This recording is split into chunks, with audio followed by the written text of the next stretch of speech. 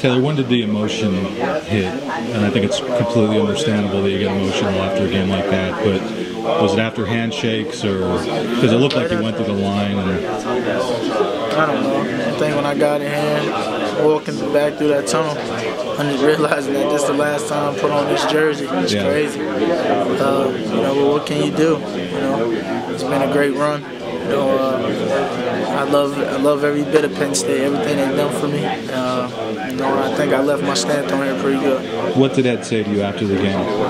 I just told us there's nothing to even say to us right now, except that he's extremely proud of us. He's happy with everything the seniors ever did. You know, so it's a tough time for everyone. You know, tough game. You know, you lose 5 seniors. You know, dedicate everything to this program. You know, so it's an emotional place.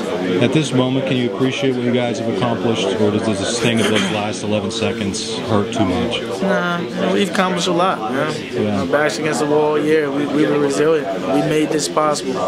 You know, we got here. You know, that's all we wanted to get here. You know, we got here, but when we got here, we wanted more. We wanted to win by all means. And I bet you can tell by how hard we competed out there.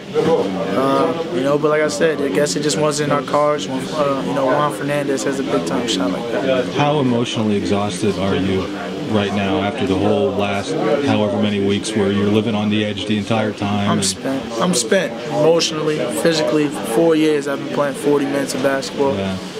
You guys cannot understand how bad I just want to relax, kick my feet up, you know, for about 3 weeks. You know, no basketball. I don't want to see a basketball. You know, now that it's over. You know, but while it was going, I didn't want to stop.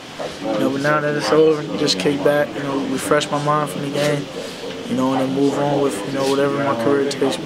Is there a time when you sit down with the younger guys and say, hey, this is a stepping stone, you know, not a pinnacle? That, you know, I said that today. It was the first thing I said. You know, I said, build off of this. This isn't, you know, be happy with this.